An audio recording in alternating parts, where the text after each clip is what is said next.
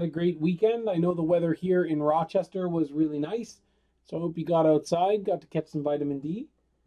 One of the things that I have been made aware of, so I did get an email about the quizzes, which I didn't make the quiz available, but apparently I also did not make homework set 5, the Dropbox for that, available. So I have extended the deadline for that to Wednesday as well instead of today. So the homework will be due Wednesday. Make sure when you're doing this, because the homework for week 6 has also been opened. So make sure you put your homework in the right place. So week 5, submit for week 5. Also for quizzes, you should now be able to see quiz 5, which will be due again by Wednesday, and then quiz 6, which starts our look at the second law, which will begin today. So that won't be due till the 28th. So does anybody have questions about quizzes or assignments for this week?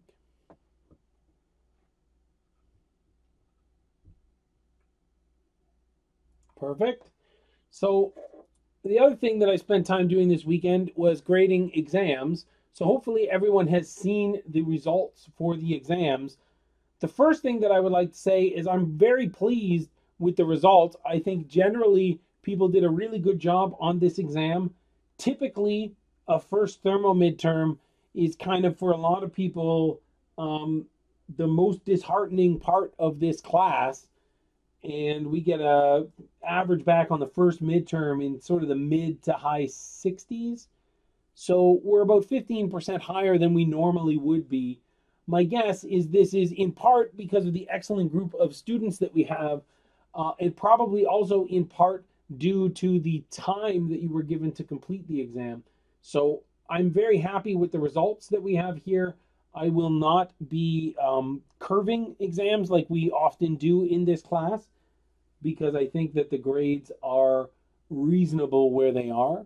As always, at the end of the class, I'll take a look at letter grades and where we are, and this may not be the case for the midterm or the final, the second midterm or the final, but at least for this first midterm, we seem to have delivered, you seem to have delivered a result that was that's much better than what we normally see.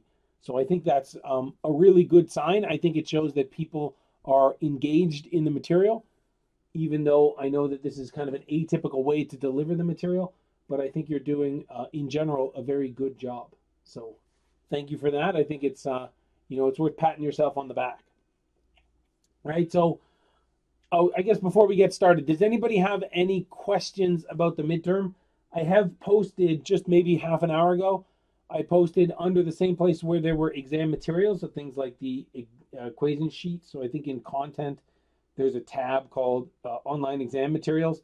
I have posted the solutions to all the multiple choice questions and to the long answer problems as well. So if you'd like to have a look at those, you're welcome to do so. I also had a question in office hours today about accessing the multiple choice questions. So I had a student that said that they were not able to see their own responses from the multiple choice questions. So I'm looking into that as well, if there's something in the settings for the multiple choice that I can change so that people can see that. I would like for you to be able to see the responses that you gave to the midterms, just like you can see the responses to the quizzes. So with that, does anyone have questions about the midterm?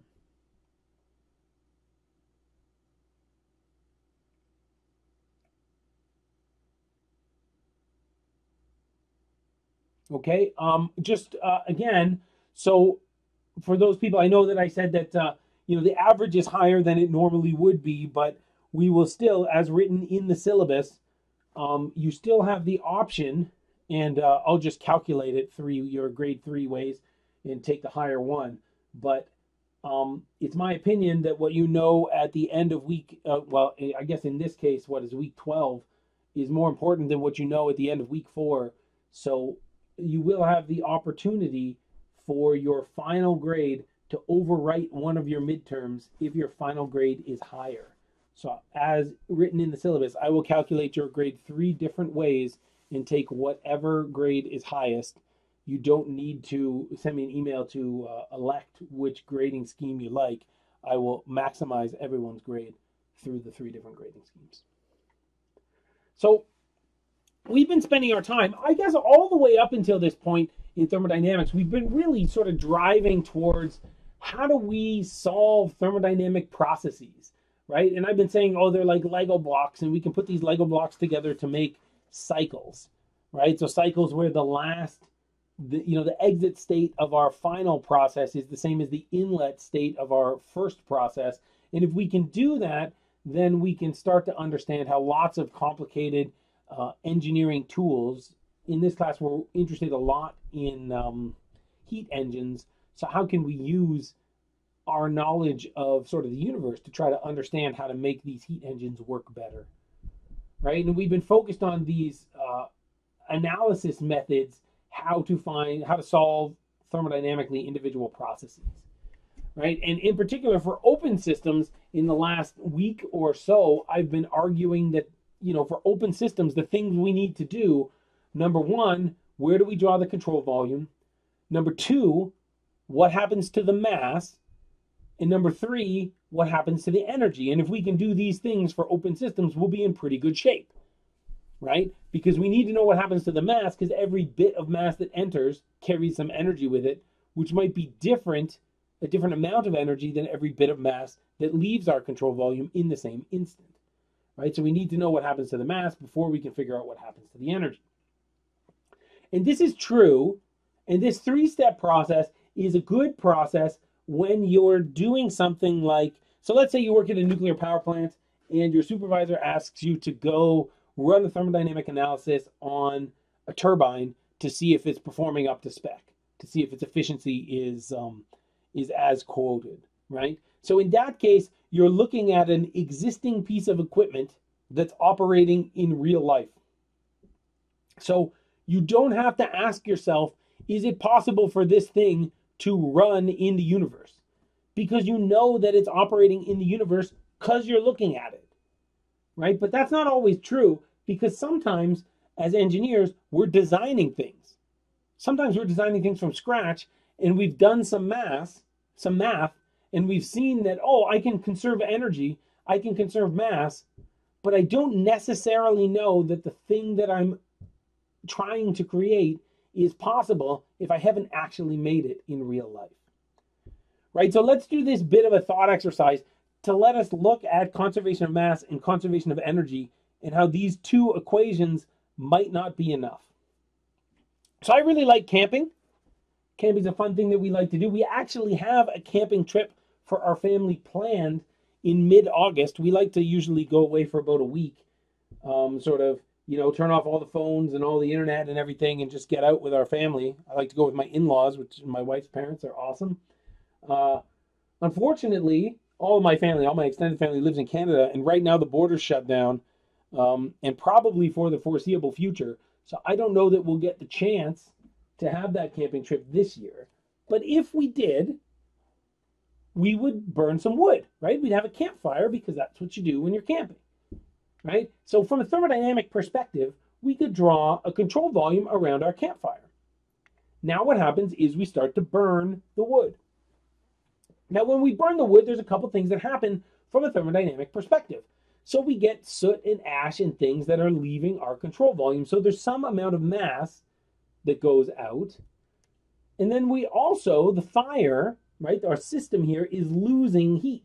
So it's losing heat by radiation, right? So there's some, you'll learn about this more in heat transfer, but if you have something that exists at some temperature, it's radiating heat, right? This is why, we have a fireplace at our house, so sometimes we have we have fires inside. And my 10-year-old, she loves to sit right in front of the fire, and that makes it so nobody else gets the radiant heat from the fire, because you can't see the fire, and if you can't see something, then you lose you don't get that radiant heat, right? So we lose some radiant heat from the fire, but we also lose some convective heat, which means we heat up the air, and that hot air is moving away, right? So we're losing heat, right? And everybody knows that this is possible in the universe, right? Or at least, hopefully, if you don't know that, if you've not experienced a campfire, then you'll sort of come along with me on this journey, and I'll tell you that this is something that can happen in the universe, right? We're conserving mass, and we're conserving energy, right? So we're breaking down the chemical bonds in the wood, right? And that gives us some fire or some heat. Now, can I run this process in reverse? Can I take, after my fire has died down, can I take the ashes, add all the mass that left, right? So maybe I do this in a controlled way and I get all the smoke and all the ash and I put it back in my control volume and I figure out how much heat we lost and I put it back into my control volume. And then if I do that, do I get logs of wood back? Right? Or another way, I know matches are kind of an old school technology, right? But this is also something you use when you're camping, right? So you got a match and it's got that that end, right? And you strike it on the box and it burns, right? But after the match burns, I can't take that match and unstrike it and get a matchstick back, right? So this is a process where even if I conserve the heat, and so if I conserve the energy and the mass, I don't come back to my initial conditions. There's a natural direction that this process wants to run in, right? So even though the first law would say that both of these processes, burning the wood and unburning the wood, right, or striking the match and unstriking the match, the first law doesn't tell you that unstriking a match is not possible, right? So we need some other equation, some other rule to tell us what's the natural direction that particular processes run in. And that equation, or that rule in thermodynamics, we call the second law of thermodynamics. So the first law is conservation of energy, and the second law is going to tell us something about whether or not a particular process is possible, or whether or not a particular process can happen in the universe. Right? Now, the second law is kind of based empirically. That means we figured it out by experiment, right? So as scientists and engineers, we've been watching the universe for a long time, right? A reasonably long time, at least compared to a human life. Certainly not compared to the time that the universe has been around, right? But we've observed the second law to always be true. We don't know that it would always be true every time, but everything we've seen tells us that the second law is true, right? And the second law is going to tell us what's this natural direction of a process. So am I striking a match or am I unstriking a match? So this is lecture 18, and we're talking about the second law of thermodynamics, right? So now sometimes you might think about this as why you can't have a perpetual motion machine. So why you can't sort of get on your bike, pedal it once, and then just coast forever, right? Or, in the words of the Rolling Stones, why you can't always get what you want. So the second law requires us to have a new type of property to look at, right? And you may have heard this word before, and you may have seen it in the textbook too, right? Because, we started off just looking at specific internal energy, and then we looked at the open first law. So we started to see, we need this enthalpy term too, right? Which is really specific internal energy plus pressure times specific volume. But then now there's this other thing, right? Little s, right? Entropy.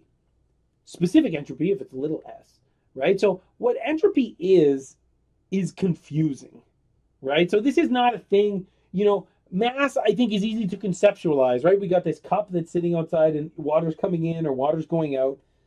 I can picture that. Energy, at least I have some kind of an intuitive feel for, right? Whether I'm charging something up or I'm discharging something. Entropy is a whole other beast, and it gets to be a little bit confusing, right? So here, if I look up in the textbook, what is entropy? It might tell me that in any natural process, there exists an inherent tendency towards the dissipation of useful energy. And this is a lot of words, right? And it sounds nice and scientific, right? But it also, doesn't exactly tell me what entropy is. Sometimes people will say that entropy is randomness, right? And they'll talk about this idea that if you don't clean your room just has a tendency to get more and more messy. And that's certainly true of my room or my desk at work. But I don't think that's again, my favorite sort of way to picture this second law is not to talk about a room getting more messy. It's to talk about this idea of unstriking a match. So are we doing something that's um, possible or not, right? So entropy is something to do with this dissipation of useful energy, right? And I've kind of alluded to this before, right? So there's this tendency towards dissipation of useful energy. And I talked about how the universe is a little bit like a bank, right? Except that in the universe, the kind of transactions that we're doing are not monetary transactions. We're exchanging one type of energy for another type of energy, right? So as mechanical engineers, we're often trading in heat energy for work energy, right? And that's where the name thermodynamics even comes from, right? So what happens is every time we make one of these energy transactions, it's like the universe takes a cut, right? Or there's some service fee, right? So what it is that, if you have a pendulum and it's swinging, right? You pull it back and you let it go and you let it just tick tock, keep going, right? Eventually, it's going to damp its way out, right? Because there's friction in the system, so that the amplitude of each sort of successive period is smaller and smaller and smaller until your pendulum's not moving again. That's why my grandparents used to have this cute little cuckoo clock that they had on the wall, and it was powered by these, a little bird would come out and say, like, chirp and whatever, and it had these weights on it that were shaped like pine cones, right? And the purpose of the weights was to keep, there was stored energy so that you wouldn't have to wind it as often, right? So that potential energy helped power the system because we were always dissipating energy, right? So entropy, on some level, is this measure of disorder or randomness in a system, right? And somehow it captures the idea of losses in the system to things like friction, right? So the big difference, I think, between entropy and the other things we've looked at, like mass and energy, is that entropy is not conserved. So we know about conservation of energy and we know about conservation of mass. The second law tells us what happens to entropy, right? But entropy is not conserved. The entropy in the universe is always increasing. So it's like the universe is a bank, right? And it takes a cut from each one of these energy transactions.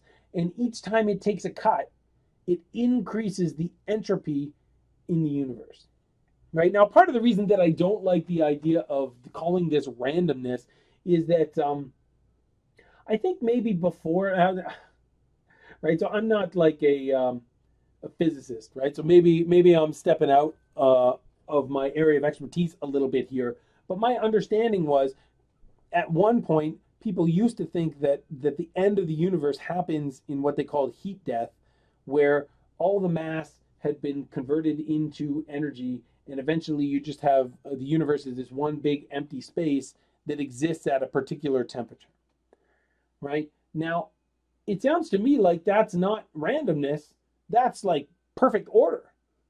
But as humans, right, sometimes we are the randomness, right? And I would absolutely not want that to be the state of the universe, because then there's no humans in it, right? So I never really like the idea of calling this randomness, but oftentimes you'll see that in textbooks and on multiple choice questions and things, right? So we have this thing, it's called entropy. It somehow captures the losses in the system. We know that it's not conserved, that it's always increasing, which seems a little bit weird, right? Like, how can you have this thing that's always increasing in the universe? I read, I think probably when I was close to your age, either when I was at the end of high school or the beginning of undergraduate, I read Stephen Hawking's A Brief History of Time, and I won't pretend to tell you that I understood it, but one of the things that helped me think about this particular idea was he kind of made an analogy between entropy and time, so that as time is always increasing, so is entropy. So time is another thing in the universe that's always increasing with time. So, maybe this is not a crazy idea that entropy is always increasing in the universe. The units of this thing that we're calling entropy are in kilojoules per degree Kelvin. Or on the textbook, if we take specific entropy, right, this is the intensive version of the property, that's kilojoules per kilogram Kelvin. So we take big S and we divide it by the mass, and we get kilojoules per kilogram Kelvin. So what's the second law? So the second law of thermodynamics tells us that the total entropy of the universe can never decrease. And I got a bit of a story about this too, because the first time that I taught this class, this is the very first class that I taught when I started at RIT. And I was like, this is great. I love thermodynamics, right? So I told you probably at the beginning that this class kind of has a bimodal distribution. There's two peaks. There's a lot of people that really love thermodynamics. I think there's a lot of people that really dislike thermodynamics. I don't know how many people there are in the middle, right? So I was one of the people that really liked thermodynamics. But when I was going to teach this, I told my brother, who's a biochemist, I was like, oh, I really like the idea of teaching this class, but I'm a little bit scared about introducing the idea of entropy, because entropy is like super confusing, right? But the one thing that I know about entropy is that entropy always increases. And my brother, who's a biochemist, he said, well, that's not true, right? Because he knows about different kind of reactions and things. And he's like, well, what about a condensation reaction, right? So that's something where you take steam, right? You cool it down, it turns back into water. And then the entropy of the water in that case decreases. And what I told my brother was, this is a really good point, right? But the problem is you got to widen your lens a little bit, right? You got to look at a bigger control volume, because I wasn't being precise enough in my speech when I was talking here, because the truth is it's the entropy of the universe that can never decrease. So there are processes. Anytime you're cooling something down, you're probably reducing the entropy of that thing, right? So in this example, he's exactly right that as you're condensing water, which is interesting for us in this class, we're going to be decreasing the entropy of the water. The problem is, to cool one thing down, you have to heat something else up. So as we're heating that other thing up, then what happens is the amount of entropy that gets generated when that other thing is heating up is actually bigger than the reduction in entropy you see in the water cooling down, right? So it's the entropy of the universe that is always increasing. So even though individual parts of the universe might see decreases in entropy, the universe as a whole, for every energy transaction we do, the entropy increases. And this is exactly why we need an equation for this, because when we say this in words, it's really hard, I think, to understand exactly what we mean. But don't worry, we'll get to the math, right? Another way of looking at this is that every system has losses, and we can't have perpetual motion, right? We can't have a pendulum that will swing for an infinite amount of time with the same amplitude, right? You can't have a bike where you pedal once and you just keep going. Matt, I see that you have a question. Yeah, so I understand the part where you said since you're cooling something else down, that heat is just going out into the universe, so that's technically increasing entropy. What about like in a reaction with, like, say, an ice pack, where that just naturally, like, through chemical reactions, like takes away heat from the outside? Does that still count as like somehow giving off entropy? So the answer is yes. I don't know exactly the mechanics in that case. So this is exactly when you'd need. So my brother didn't take thermodynamics. He took a class called physical chemistry. So in physical chemistry, they did like the thermodynamics of chemical reactions.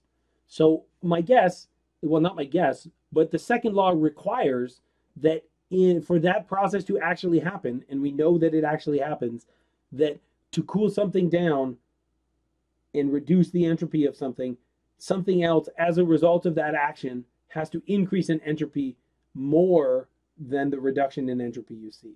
So the answer is yes, but I will gladly admit that I don't know enough about the chemistry in that case to say where that increase in the entropy happens. Okay, that makes sense.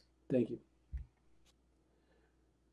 So why not, right? So in any natural process, there exists an inherent tendency towards the dissipation of useful energy, right? So we talked about this idea of friction, right? But more generally, we call these things, right? So in thermodynamics, the word reversible has a particular meaning, right? So a reversible process would be that pendulum where you pick it up, you let it go, and it comes back exactly to the same height that it had before you let it go, right? This is like if you ever solve a problem, or maybe you did in high school, right? And you assumed that there was no friction in the problem.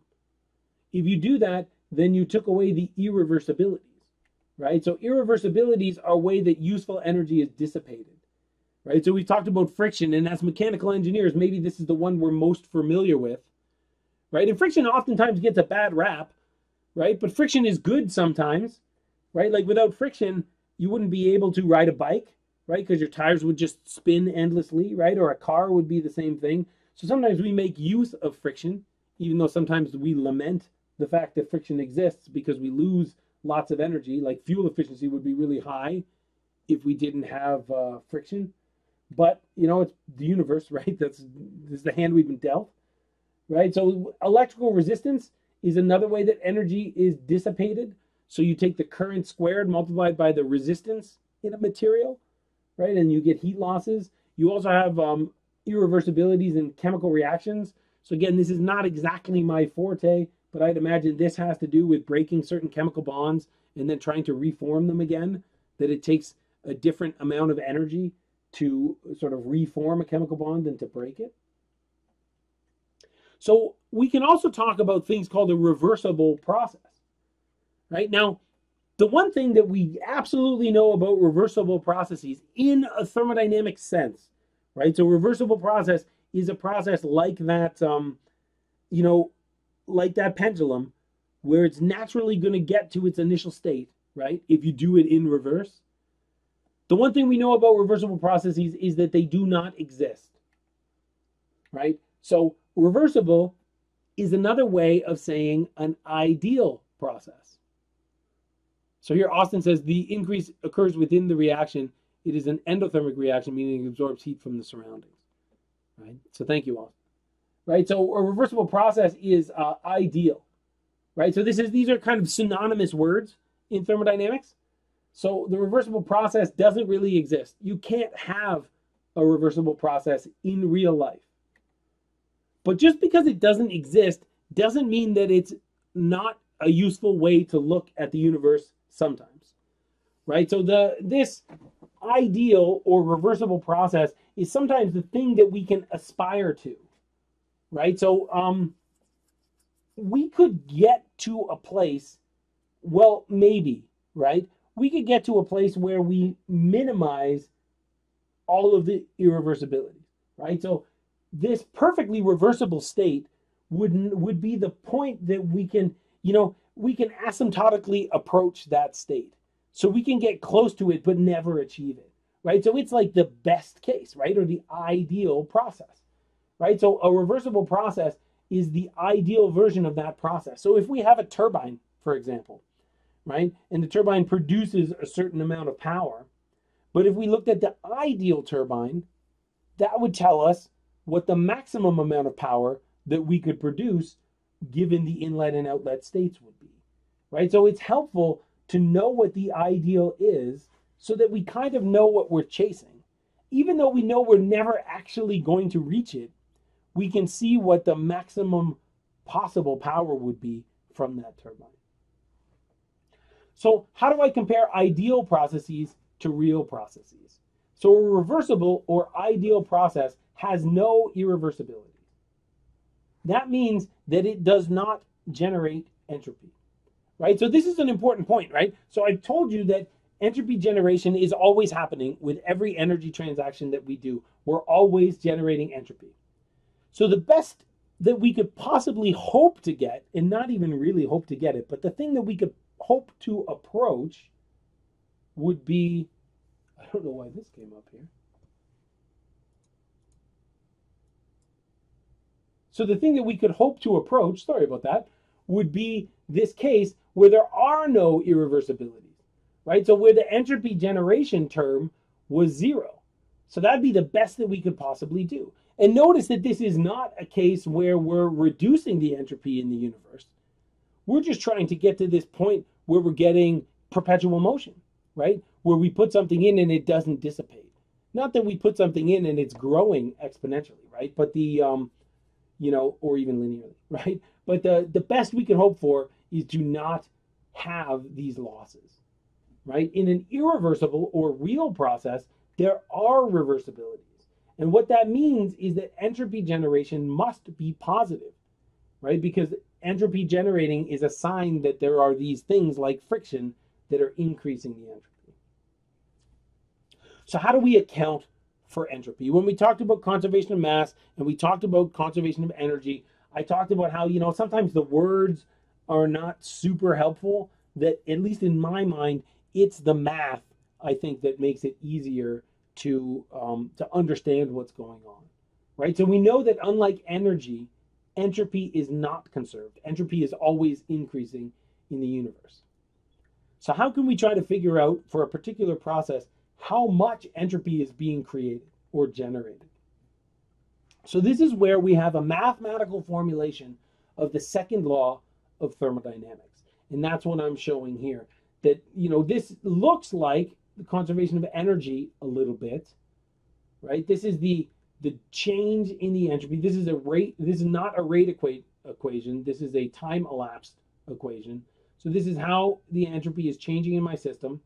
It's got something to do with the heat transfer divided by some temperature, plus the amount of entropy that's coming into my system with mass, minus the amount of entropy that's leaving my system with mass, plus this sigma term, right? This term is the entropy generation from the process. So we know for real processes, this term is positive. For an ideal process, this term is 0. So if we have a process that's not generating entropy, it's not that delta S is 0, because I can get that in different ways. If I have a process that's not generating entropy, it's this sigma term that goes to 0, my entropy generation term, right? This is the elapsed time version of this equation. So we'll now go through all the different terms. So the first term on the left-hand side is in kilojoules per Kelvin. That's just the unit of capital S. This heat transfer term, heat transfer is in something like kilojoules, energy. Temperature is in Kelvin. This is not a temperature difference, so this has to be an absolute temperature. So this is in the right units, right? If I have mass, that's kilograms. S, so specific entropy is kilojoules per kilogram Kelvin. If I multiply these two things, I drop the kilograms and I get kilojoules per Kelvin. That looks good. The same thing happens for the term where entropy is leaving the system with mass. And then I'm left with this entropy generation term, and its units must also be kilojoules per Kelvin to make sure that I'm not adding apples to oranges. But what does it mean, right? So this first term, delta big S, is the change in entropy in my control volume over some time interval. Q over T, this is the amount of entropy entering the control volume by heat transfer. So entropy is tricky.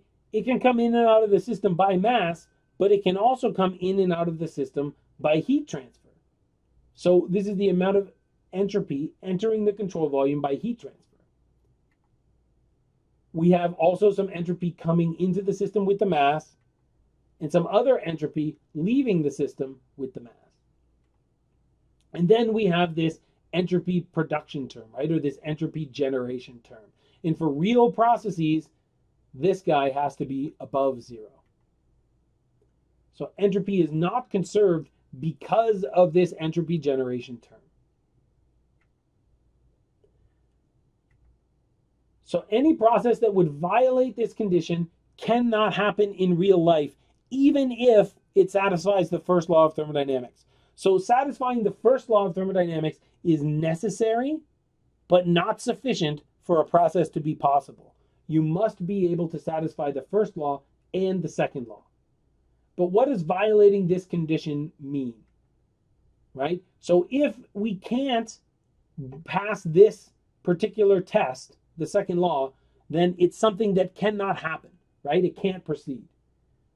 So for a process to occur, the first law and the second law have to be true. And we know for the second law to be true, this term, it can't be negative, it can't even be zero, it has to be positive. So this is nice to have the elapsed time form, but when we deal with open systems, we're typically looking at a snapshot of a process, right? So we want the instantaneous version or the rate form of this equation.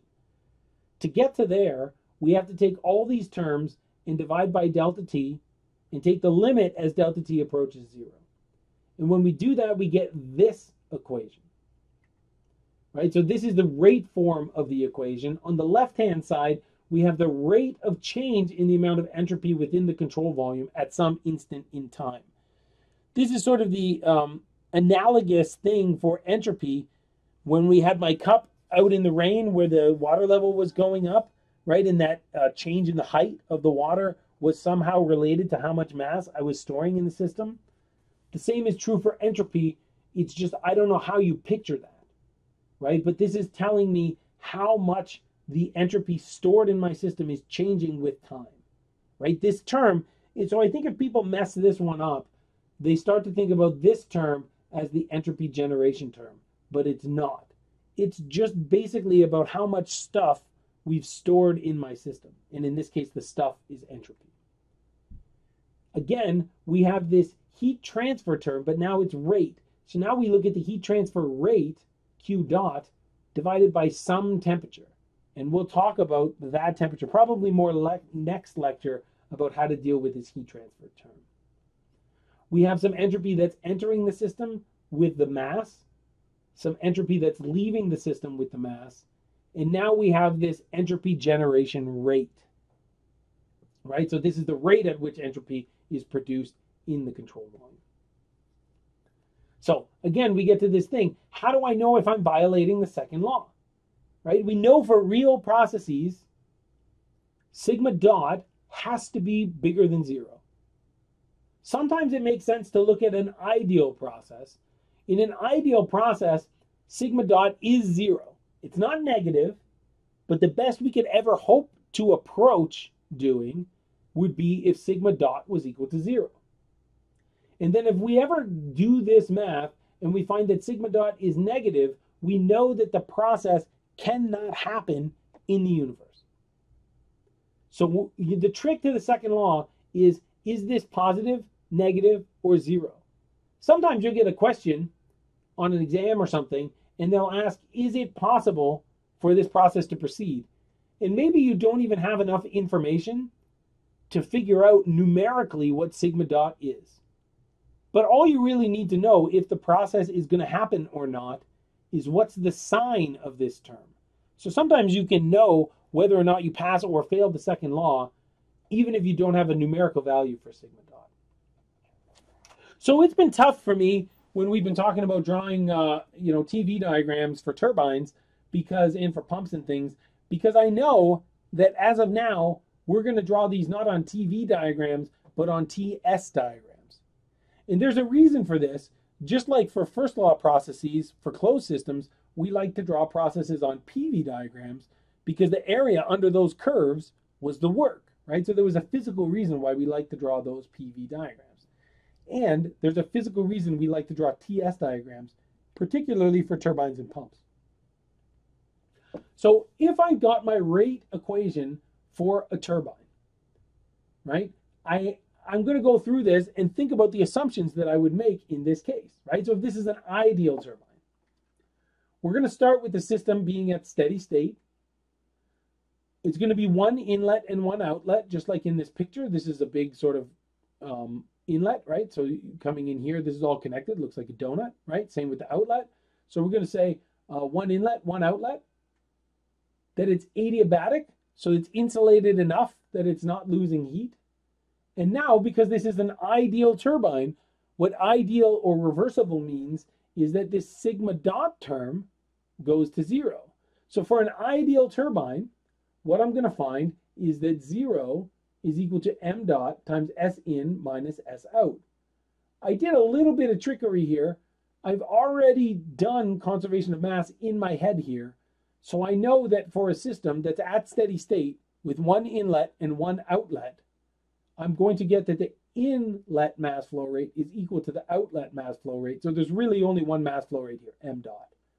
So 0 is equal to m dot times S in minus S out. And that means if there's something interesting happening, so if the mass flow rate isn't 0, that means that the entropy coming in is equal to the entropy going out. That means that my entropy didn't change as it went through the turbine, even though in the ideal case, the best case scenario is that the entropy of the fluid moving through my turbine didn't change. For real turbines, it's a little bit different. We're still steady state, still one inlet, one outlet, still adiabatic, but now we know that sigma dot, I don't know what sigma dot is, but it's not 0.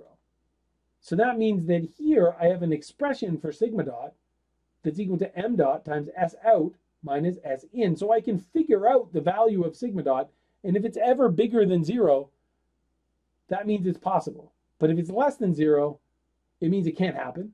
And if it's equal to 0, that means it also can't happen, but it's kind of the limit of what we could achieve.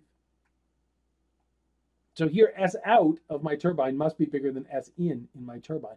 So if I was going to draw these two things on a TS diagram, right? So my ideal turbine, the outlet state, right? So here I'll call my inlet state 1. The ideal outlet state, we have this weird subscript for, right? We call this sometimes the ideal exit or the isentropic exit, because we've seen for these turbines, S1 is equal to S2, so S doesn't change. So if something doesn't change its entropy, we call it isentropic, right? So here, 2S, this ideal exit of my turbine, is exactly vertically below 1. So if I'm drawing my ideal turbine on this TS diagram, I have a vertical line down.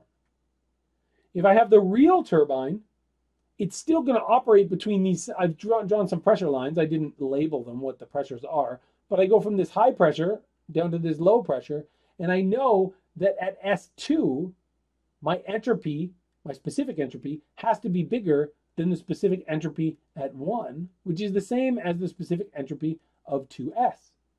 So that means my state 2, I don't know exactly where it is, but I know it's got to be on this dashed line to the right of 2S. So my real turbine, the process line goes down and to the right. I can do the same thing with pumps. Remember when we did pumps with the first law, how they were basically the same as turbines? We got similar equations. So here, if we're at steady state, one inlet, one outlet, so the summation signs go away. We're adiabatic, so my Q dot term goes away. If it's an ideal pump, sigma dot is 0. And we get this same thing where S in is equal to S out. Remember before when we were talking about, when we did the first law for a pump, we said, well, let's pretend that it's ideal. And I told you we don't really know what ideal means yet, but we'll assume that the temperatures at the inlet and outlet are about the same.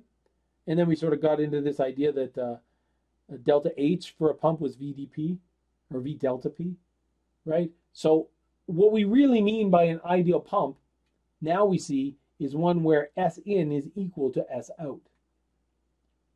In a real pump, just like a real turbine, we'll say that it's at steady state, one inlet, one outlet, no heat transfer, and we have a positive sigma dot. So here we have an equation for sigma dot, and we know it looks just like our equation for the turbine, and we know that S out has to be bigger than S in for this to be positive, right? Because m dot is going to be positive, and S out has to be bigger than S in for this to be a positive number. So if I'm drawing my pump on the other side of the vapor dome, I know that, again, so if this is my inlet state here of my pump, I'd have my outlet pump, which would be 2S. That's the isentropic outlet of the pump, or the ideal outlet of the pump. That's a vertical line on this TS diagram. That's why we like drawing these TS diagrams. And then we'll have S increase, right? It's still got to be on the same pressure. I'm still operating between the same two pressures. I measured that, right? So now my 2S is on this high pressure line, but it's jotted over to the right a little bit here. I'm exaggerating this, but now this line goes up and to the right. So that's what an ideal pump looks like. So now you might have noticed that for us to do this analysis, we needed to assume in both the pump and the turbine that the heat transfer rate was zero. And it's nice when the heat transfer rate is zero because I think mechanically when we're dealing with these equations, it's the heat transfer term that messes people up most of the time. Because we have to think about, well, what's the right sign for Q dot? And then we also have to think about what's the right temperature that we divide by. And we have to think about what's the right unit for that temperature, because it's not a temperature difference, it's just a temperature. And you know, if it's not a temperature difference, it has to be an absolute temperature, like in Kelvin or in Rankine. So you might be asking yourself, well, what happens when Q dot is not equal to zero? And that's a great question. And we'll find out next class what happens when the heat transfer rate's not zero, and how do we deal with that when we're doing this second law type analysis. So next class, we'll start to look at this case I was talking about with my brother, where we're condensing a fluid or we're lowering the temperature, and how does that, what does that tell us about this entropy generation rate? So that's all that I had for today. I'm happy to take any questions that people have.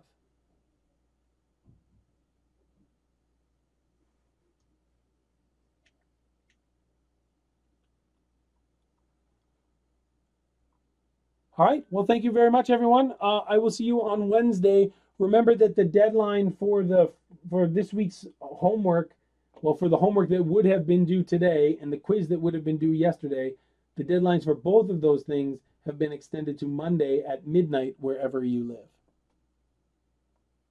All right. Thank you, everyone. Have a great night.